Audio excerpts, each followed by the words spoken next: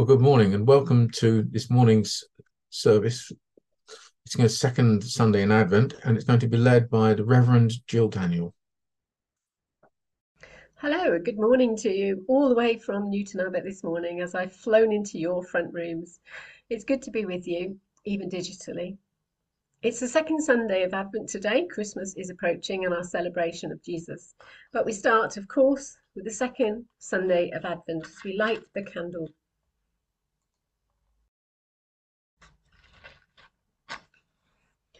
Our second candle signifying the second Sunday of Advent.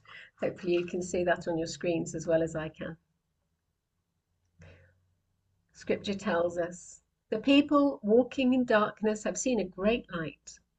On those living in the land of deep darkness, a light has dawned. On this second Sunday of Advent, we light a candle of peace. As we prepare for the coming of Jesus, we remember that Jesus is our hope and our peace.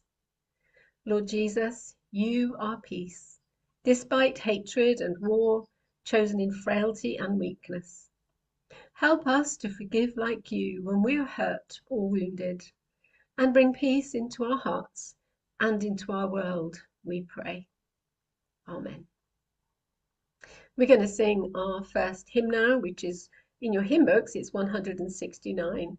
It's Come, Thou Long Expected Jesus.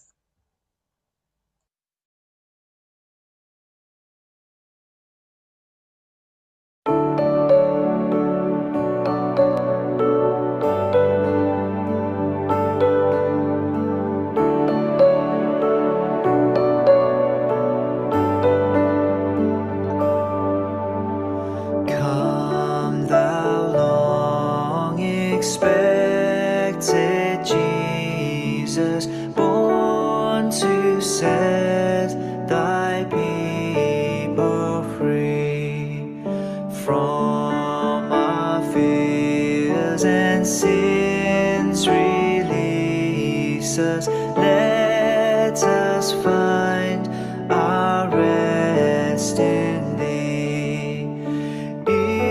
Israel's strength and consolation, hope of all the earth, Thou art, dear desire of every nation, joy of every longing heart.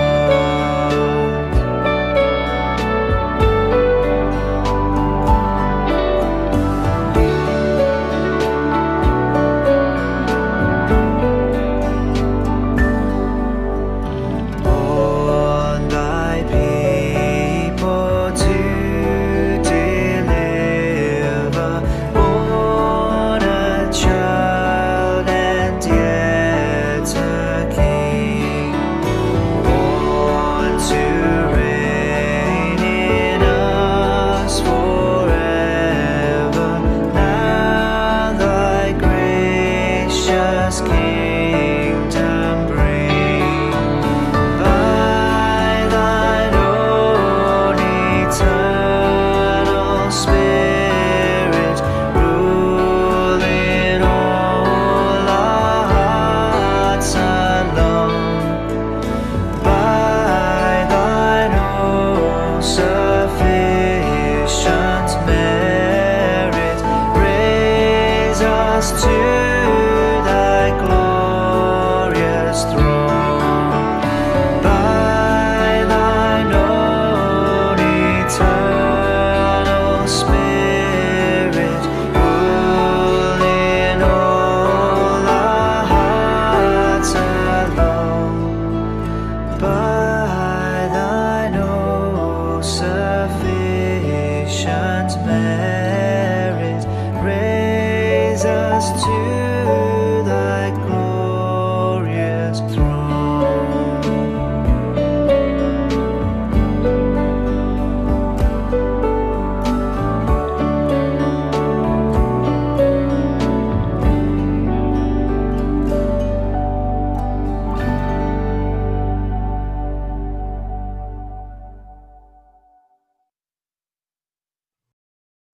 What a great hymn to describe how Jesus was born a baby and yet born a king.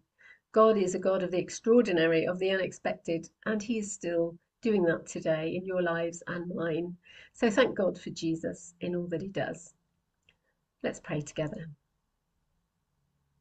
God Emmanuel, God with us, you flung the stars into space and created your own adventurous world. But when you came, it discarded you. God Emmanuel, God with us, you came to your own people, whom you formed in the womb, but when you came, they rejected you. God Emmanuel, God with us, in the freedom of choice you gave to us, you are still so often excluded, like the innkeeper, the cynics, the Herods of this world. Forgive us. God Emmanuel, God with us, this year help us always to receive you, to embrace you, to follow you and choose the right, to honour your image, found even in the homeless, the needy, the stranger and the refugee, in the outcast and the ignored, because you were once all of these things too, in the world you created.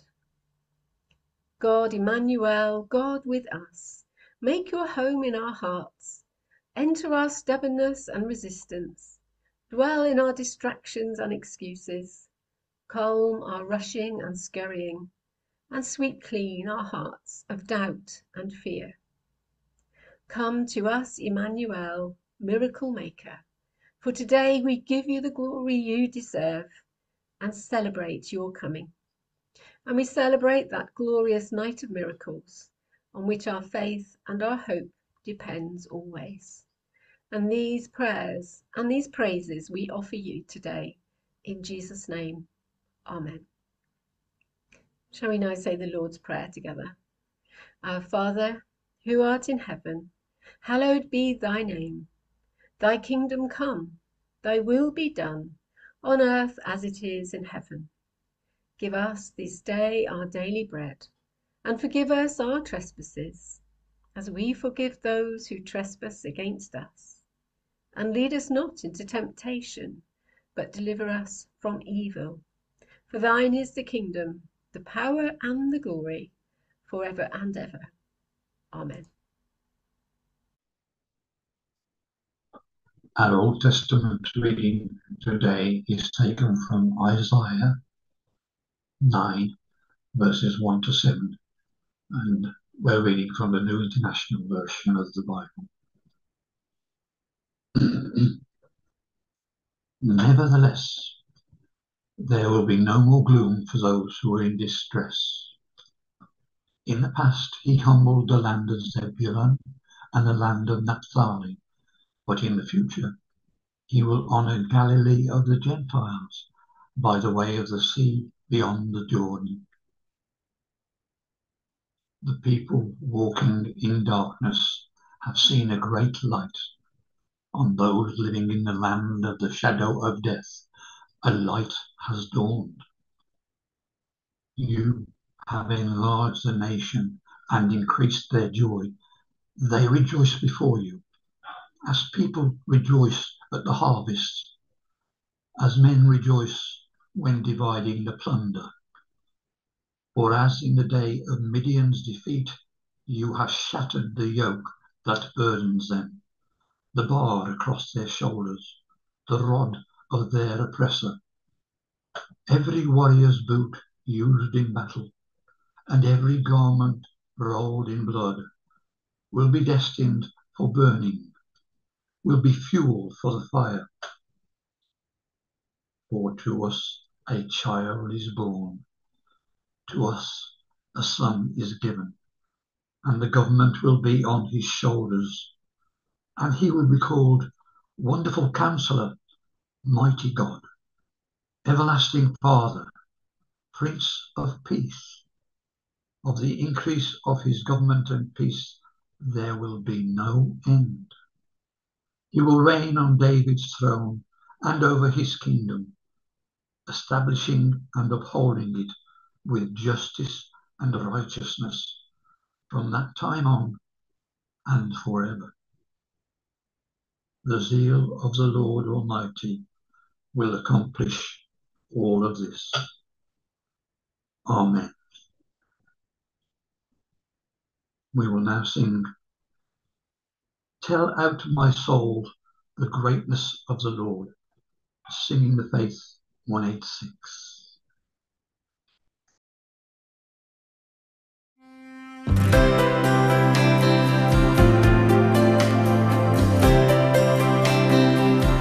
Tell out my soul the greatness of the Lord.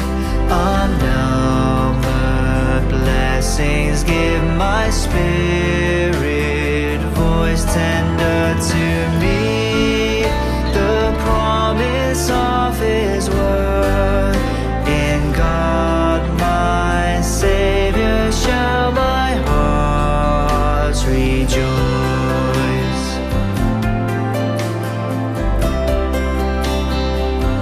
Tell out my soul the greatness of His name.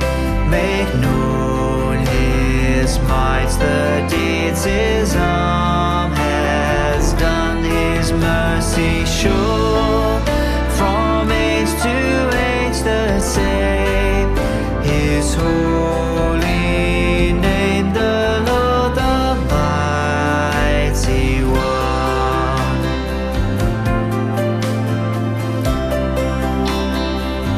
Tell out my soul the greatness of His might. Powers and dominions lay their glory by proud hearts and stubborn wills are put to flight. The hungry fed, the humble lifted high.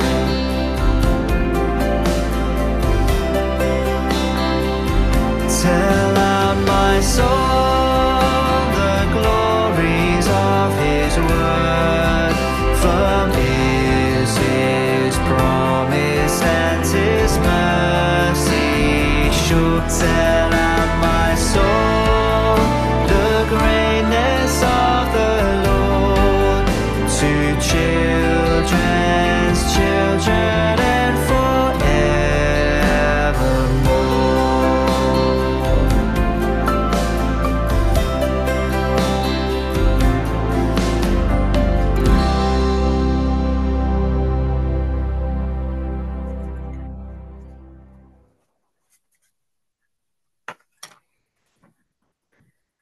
This reading is from Luke chapter 1, verses 5 to 20, reading from the Good News Bible. The birth of John the Baptist is announced. During the time when Herod was a king of Judea, there was a priest named Zechariah, who belonged to the priestly order of Abijah. His wife's name was Elizabeth. She also belonged to a priestly family. They both lived good lives in God's sight and obeyed fully all the Lord's laws and commands. They had no children because Elizabeth could not have any, and she and Zechariah were both very old. One day Zechariah was doing his work as a priest in the temple, taking his turn in the daily service. According to the custom followed by the priests, he was chosen by lot to burn incense in the altar. So he went into the temple of the Lord, while the crowd of people were outside, prayed during the hour when the incense was burnt. An angel of the Lord appeared to him, standing on the right of the altar, where the incense was burnt. When Zechariah saw him, he was alarmed and felt afraid. But the angel said to him, "Don't be afraid, Zechariah. God has heard your prayer, and your wife Elizabeth will bear you a son. You are to name him John. How glad and happy you will be, and how happy many others will be when he is born. He will be a great man in the Lord's sight. He must not drink any wine or strong drink. From his very birth he will be filled with the Holy Spirit, and he will bring back many of the people of Israel to the Lord their God. He will go ahead of the Lord, strong and mighty like the prophet Elijah. He will bring fathers and children together again. He will turn disobedient people back to the way of thinking of the righteous. He will get the Lord's people ready for him. Zechariah said to the angel, "How shall I know if this is so? I am an old man, and my wife is old also." "I am Gabriel," the angel answered. "I stand in the presence of God, who sent me to speak to you and tell you this good news.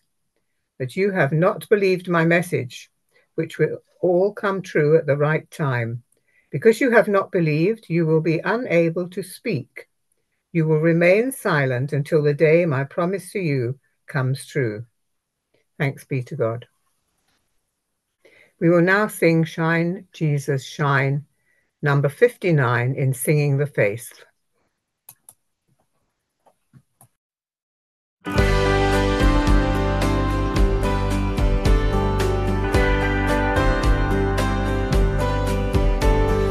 Lord, the light of your love is shining in the midst of the darkness, shining. Jesus, light of the world, shine upon us, set us free by the truth you now bring us. Shine on me, shine on me. Shine, Jesus, shine, fill this land with the Father's glory. Blaze, Spirit, blaze, set our hearts on fire.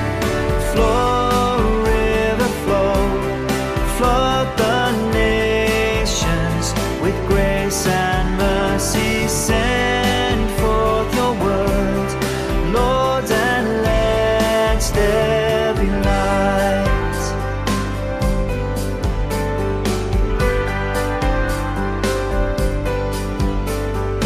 Lord, I come to your awesome presence, from the shadows into your radiance. By the blood I may enter your brightness. Search me, try me, consume all my darkness. Shine on me, shine on me. Shine, Jesus, shine, fill this land with the Father's glory. Blaze, Spirit, blaze, set our hearts on fire. Flow, river, flow, flood the nations with grace and mercy. Send forth your words, Lord, and let there be light.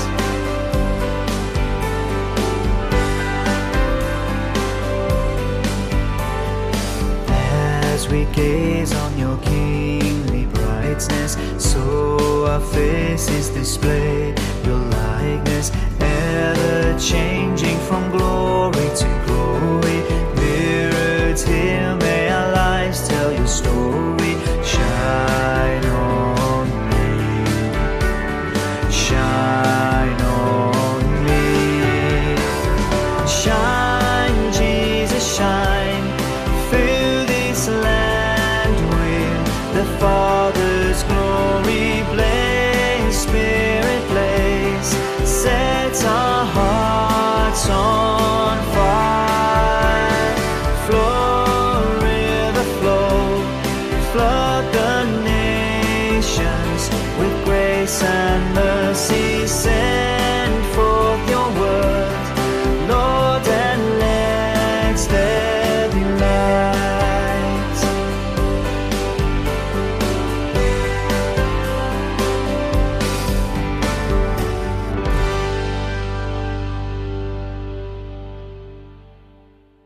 Let us pray. Heavenly Father, I simply ask that through my words, your voice will be heard. Amen. For some strange reason, my cat Georgie has found a new place to sit. Not on the pile of papers on my desk where he sat before, not on the top of the printer, unfazed when it starts printing, not in the window, meowing at the birds. No, he's presently sat, and often sits, behind my 55-inch television, and he sits at the corner so that he can look out into the room. And he lies on a piece of sideboard that's probably 6 inches wide. And I have no idea why he found such a place to sit, because it looks a bit hard, uncomfortable, and he's often perched there like a bird without room to spread out. This morning I heard a big thud in my lounge. Yesterday I heard the same big thud too, and the day before that. Sometimes I hear a big thud or a thwack 2 or 3 times a day, and it's been happening for over a month now. And yes, you've guessed it. It's because Georgie keeps falling asleep and falling off his perch by the television. Every time he falls off, his claws are struggling to cling on, and I wince and I look to him and I shake my head and I think, why? Why does he do it? Why does he keep going back to that same narrow strip of wood when he's fallen off so many times before, and he does not always land on his feet? He keeps getting up and lies down in the same daft place, and every day he falls. And I always wince when I watch it happen 2 or 3 times daily. You'd think he'd have worked it out. Thankfully, people don't make that loud noise when they fall asleep in my sermons. As human beings, we have fallen daily too. We keep falling into the same trap ever since Adam and Eve. And God is watching us from a distance thinking, oh no, they've done it again. Why do they keep going back to those same mistakes?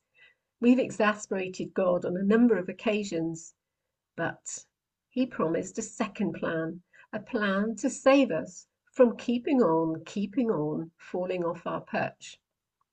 And the readings today are all about the explanation of God's plan to send, first of all, John the Baptist and then the Saviour of the world.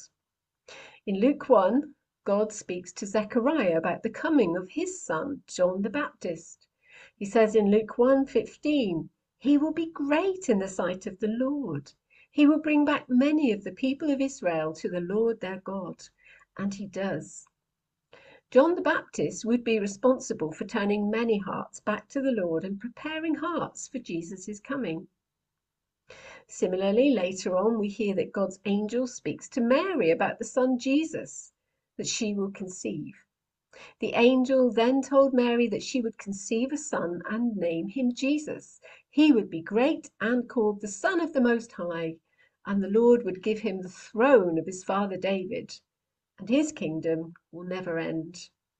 Goes on to say that therefore the child to be born would be holy and called the Son of God.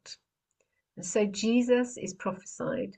God sent Jesus as part of the plan, because sin is a slippery slope and we fall and fall again and again.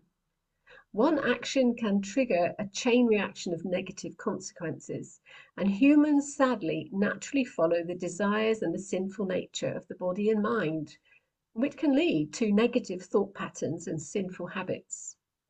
Like my cat, we keep on falling off the perch, but we can pick up the same habits again and again, and we can fall into the same trap.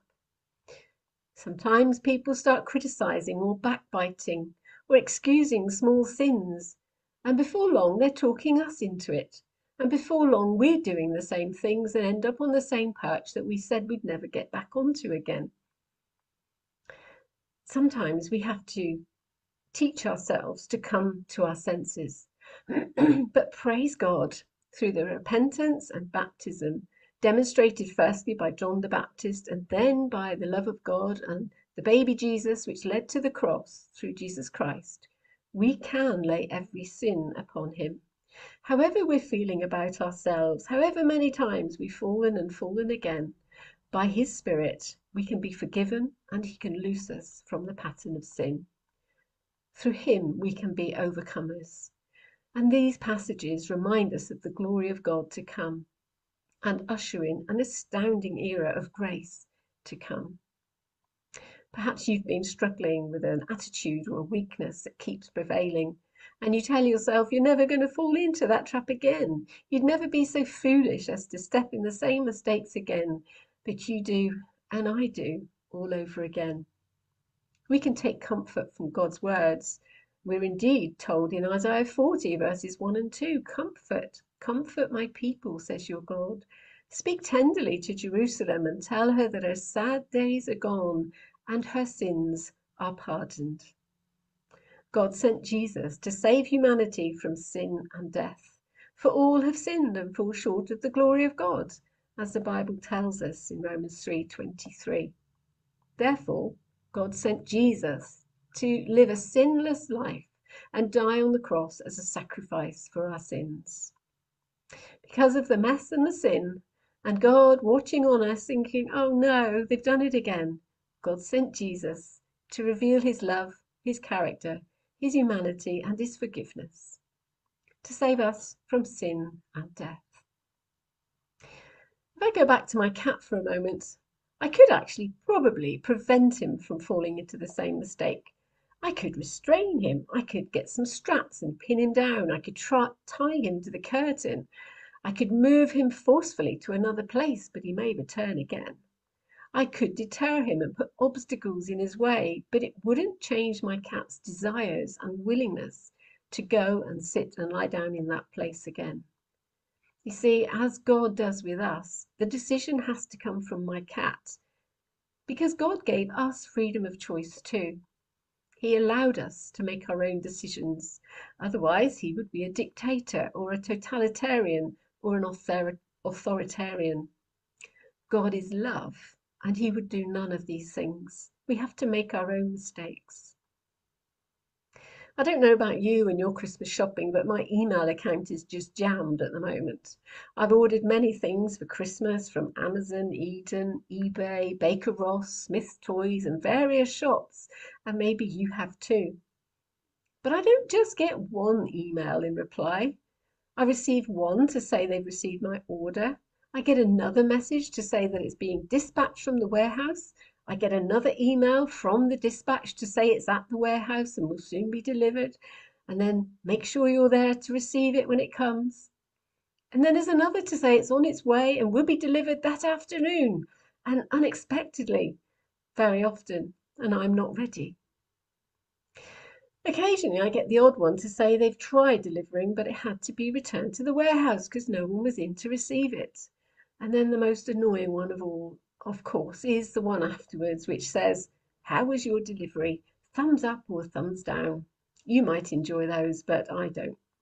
So I get a constant thread of emails for one delivery, the preparation for a delivery to come. If I make 10 Christmas orders, the email provider is chock-a-block with about 50 emails, all waiting for this delivery. It builds anticipation. It creates and builds the anticipation and leaves us with a kind of certain hope that this anticipated delivery is coming and it's on its way. It's probably intended to give us some kind of reassurance that the order is not lost, it's in hand and it's coming. The Bible, in a similar way, is containing a series of messages which bring us the good news that there is a delivery on the way. The Old Testament points out again and again that there's a delivery coming. Messages from God to prepare us of this great delivery, to get ready. It's on its way. The delivery of a baby, Jesus, the Son of God. Are you ready to receive him at the door? Are you waiting? Or will you miss the delivery? The messages from God are far less annoying than the ones in my email account because they bring a message of hope and a reason to be joyful, for something fabulous is coming, and this fabulous delivery is coming for the whole world. I wonder if you're ready to receive Christ this Christmas. Is your heart prepared? Are you waiting at the door? The orders I make by email are usually most frequently for other people, but they're also for me too, sometimes. And similarly, the Old Testament contains many prophecies about the coming of Jesus. It's for everyone, for me and for you. to save us from sin and the power of repetitive sin and bad behavior and falling into our old ways. And these messages began right at the beginning of Genesis and follow on right through the Old Testament to Isaiah and the reading we've had today and beyond. Take, for example, Genesis 3:15, talking of the serpent. This verse speaks of a future offspring of Eve who will crush the head of the serpent, which is interpreted as a reference to Jesus. In Isaiah 7:14, there are prophecies that a virgin will conceive and give birth to a son who will be called Emmanuel, God with us. And today in our reading from Isaiah chapter 9, another clear message and promise that foretells that the people in darkness will see a great light, and unto us a child will be born, and a son given, and he will be called Wonderful Counselor, Mighty God, Everlasting Father, and Prince of Peace. And Micah 5:2 also predicts that a ruler will come out of Bethlehem who will be the shepherd of God's people. And then there's Psalm 22. There are many more, but Psalm 22 specifically describes a man who is pierced, mocked, and surrounded by enemies, and is interpreted as a prophecy of Jesus' crucifixion. And so Luke, as well as Isaiah 9, prepares us. Luke prepares us for the delivery of the baby John the Baptist. Isaiah 9 prepares us for the delivery of the baby Jesus. And the babies come when most needed, in a time of darkness. Isaiah 9 verse 1 says, the prophet says that there will be no more gloom for all those in distress, for the people walking in darkness have seen a great light. There was indeed darkness. Israel had fallen to the Assyrians. There was gloom, distress, and humiliation. But God foretold a new day. There was darkness then, and there is darkness now. How much darkness there is in the earth at the moment. I would say that we're surely ripe for another delivery of salvation or the end times or something. There's so much darkness around, and we need, and people need, God's light more than ever before. God's world needs light in the darkness. Are we spreading that light? As individuals, as a church, are we passionate about bringing light into everyone's darkness at this awful time of wars and carnage? One pastor once wanted to share the light back in the days of telegrams. There were no emails then.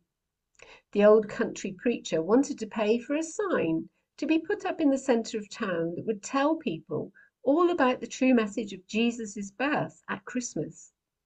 He lived quite a way out of town and did not have any access to the modern conveniences of phone or email.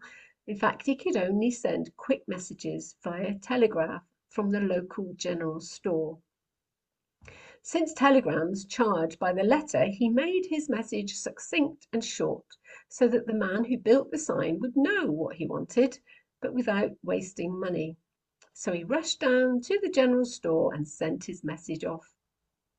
The poor clerk at the sign-making company received the telegraph message, and as the message printed out, she gasped and nearly fainted, for the message read, "Unto us a child is born, 6 foot long and 3 foot wide." Are we sharing the massive, amazing good news of Christ? Are we doing it carefully? Are we doing it? Are we serving? Are we doing what God has called us to do in the Great Commission? In the midst of today's gloom and darkness, heard in the BBC News or the Sky News or the daily newspaper news, of all the wars and the tragedy that we see around us, are we sharing the light of Christ in the darkness? What can we do different to reach them with the light in the darkness? And how do we go about it? Maybe we need to be even more serious about sharing the light in these dark times. How do we do that as individuals or collaboratively? It can happen in a million different forms. It can start small in an embryonic way, which is very scriptural, but small things can change the world. Are we ready to change the world? For the people walking in darkness have seen a great light. A light has dawned, joy for sorrow, light instead of darkness, victory instead of defeat, and we are called to share the light before the world goes out. Amen. We're going to see a little video clip now as we are called to cry hallelujah even in the middle of darkness.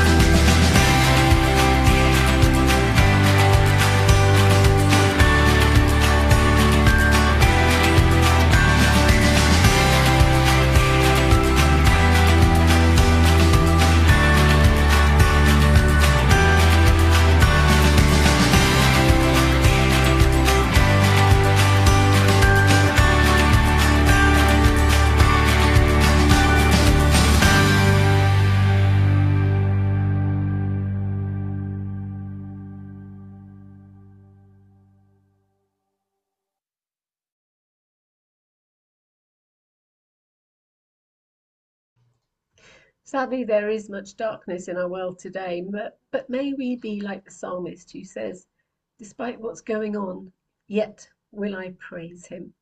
May we continue to praise God and be steadfast in this time of turbulence and difficulty, and to always be faithful in prayer, which is what we're going to do now.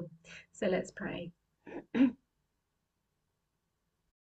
Jesus, light of the world, your light is with us even when we wait in darkness, and we welcome your light into our gloom.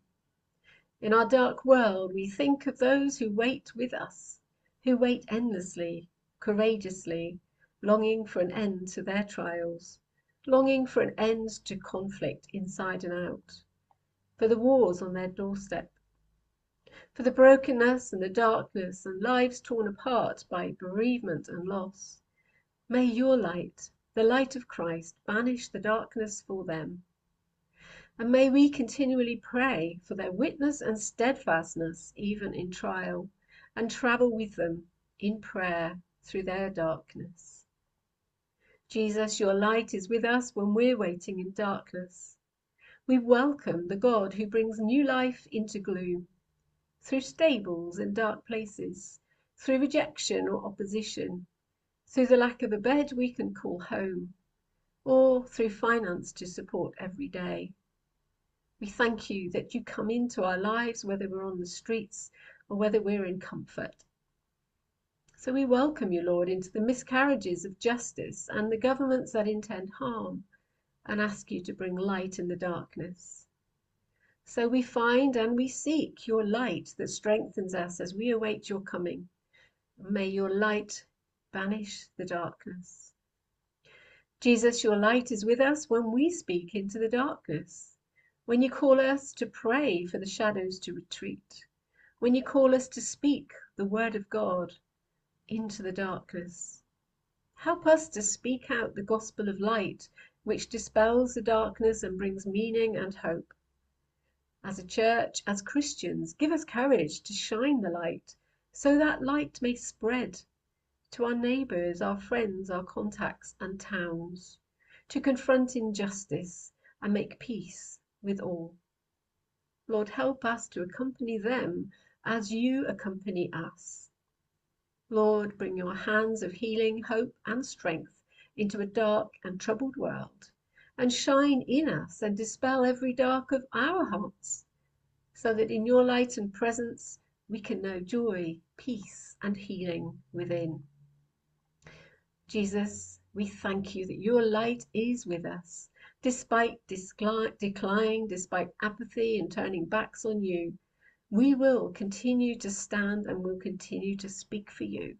Help us to be bold, help us to be courageous, and help us to be your servants in this world as well as the next, and to spread your light in the darkness. For this we ask in Jesus' name. Amen. We're going to sing our last hymn now. It's a carol probably, but we're going to sing it together. It's I Came Upon a Midnight Clear. If you're following your hymn books, it's number 205 in Singing the Faith.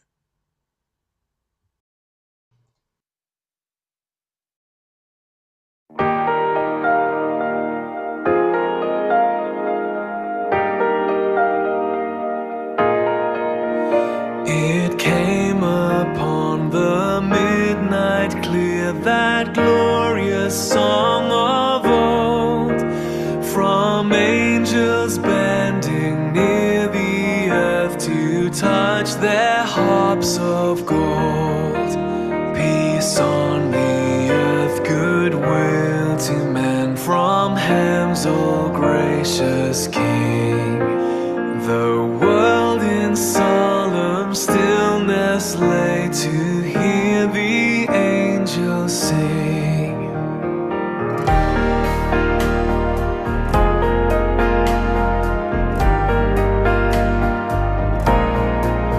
Still through the cloven skies they come, with peaceful wings unfurled, and still their heavenly music floats o'er all the weary world. Above its sad and lowly plains they bend on hovering wing, and ever o'er its fabled sounds the blessed angels sing.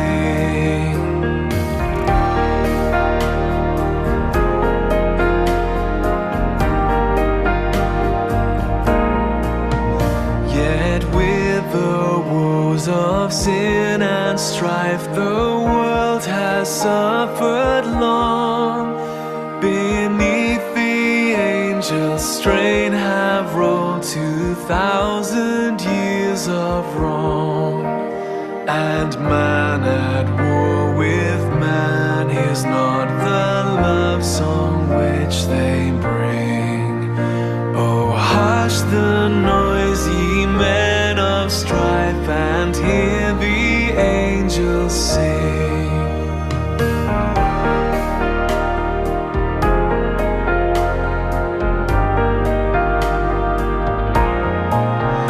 For lo, the days are hastening on by prophets seen of old, when with the ever-circling years shall come the time foretold, when peace shall over all the earth its ancient splendors fling, and the whole world give back the song which now the angels sing.